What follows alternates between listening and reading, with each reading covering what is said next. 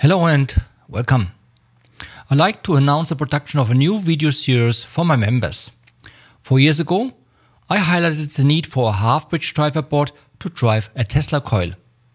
I developed the board and made it available to purchase. The board I did build was only using conventional high and low side signals. At the time, I pointed out that IC chips already exist containing this functionality. Example is the international rectifier IR2183 from Infineon. The main difference between these chips and my developed board is that they all work with a bootstrap functionality. This is a high-side driving topology where a calculated stored capacitance per cycle of frequency is switched to the load. On paper it looks very simple, but the devil is in the details. In my research over the years, I found hardly any practical source to help to get them working with Tesla coils. Note, the main purpose of use for them is motor driving and power inverters. They all work in low frequency. Most of the ICs are restricted to a maximum of 400 kHz. The task is to find the best driving possibilities to achieve your goal for either output voltage on your load or current. This will be an extensive test with a performance chart. Diagrams will be provided for all circuits and built on a prototype board or a solderless breadboard. I will also include the solution for the first hurdle, the signal source. Here I developed a logical high and low signal board which is providing a clean signal from any signal source. The circuit on the left, it is working down to 2 volt and a current consumption of 2 milliampere. This can be built for a couple of bucks or quids.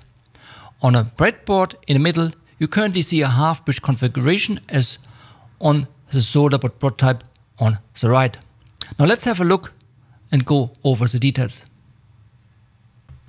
So I will test 3 chips from International Rectifier or Infineon and 1 chip from ON Semiconductor. Here on the board you see some of the chips I will test. The most common chip is the IR2110, but there is an alternative like the NCP 5181, which will surprise you. Currently mounted on the soldered prototype board on the right. Here you can see it on the right is currently the DIP 8, which is the NCP 5181 mounted. So what load is used? Because driving a motor is not the purpose of the test, I use 2 loads which are common for coilers. First, the Tesla coil. So there's a picture, quick.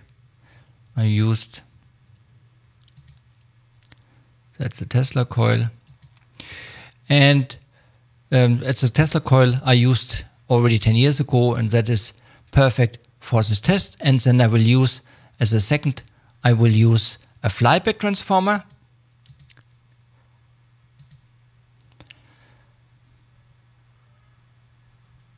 Which was designed and purchased for high voltage projects. So what are the 8-bridge drivers compared with? Well, you might guess it. The way you normally would start driving your Tesla coil from solid state with a standard 50 ohm signal, transistors, and driver with and without MOSFETs amplifier stage. Here we need to understand that our goal should lead to use the correct technology.